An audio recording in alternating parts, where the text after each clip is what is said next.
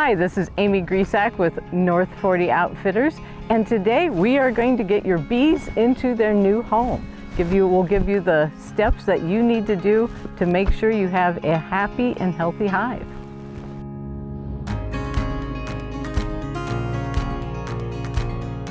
Now, when we are talking about installing a new package of bees, the first thing we need to do is kind of understand the place that they're going. So these are two hive bodies, they're called, and these are also called deeps. There's deep hive bodies, and then there's also the shallow hive bodies, which are used for the honey, so they're also called honey supers. But right now we're working with the deep hive bodies. To give you a little idea of what the different parts of the hive are, we have the lid, which we'll take off, and the telescoping cover.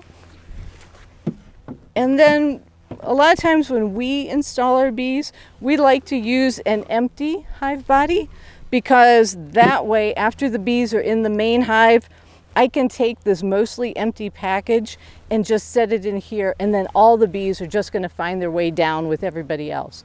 So that's just an easy way to do it. To put our bees in, now we picked these up at North 40, and these, I love this package. This is a nifty package. For years, well, since the 90s, I've always dealt with the wooden packages, and they can be a little fussy sometimes trying to pry the feeder can loose and things like that. I am going to gently tap the package on the ground, and that's going to knock the bulk of the bees to the bottom of the cage. Then, as quickly as possible, I'm going to pry up this feeder can, and then I'm going to take out the queen cage. And in the meantime, I will cover up the hole with the block of wood so all the bees don't come out. So we pulled out the queen cage that was hanging right there. And see, the bees are already they're getting to know her. The reason they put the queen in a separate cage is for the bees to basically, like I said, get to know her with the pheromones. They accept her as their queen. The thing is, we don't want to put the queen in the hive and have her just out amongst all the other worker bees right away. We want to give her a couple of days for the bees to get to know her and to accept her. Or if she was released immediately, they would most likely kill her, or most probably kill her. At the end of the little queen cage, there's a little cork, and so I'm going to take that off.